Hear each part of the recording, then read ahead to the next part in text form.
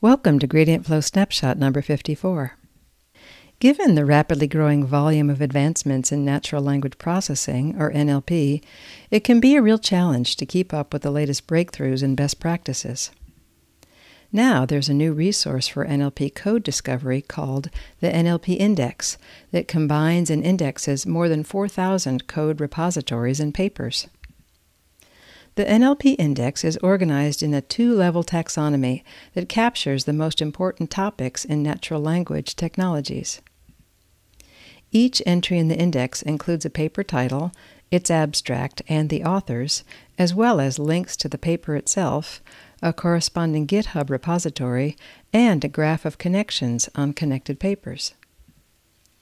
The breadth of tools and techniques to choose from bodes well for companies that are developing NLP-based tools that can vastly simplify things for developers.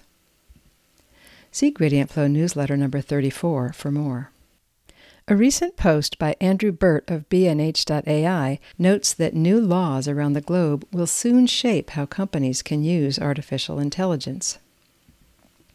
Three central trends unite nearly all current and proposed laws on AI. First is a requirement to conduct AI risk assessments and document how risks have been minimized.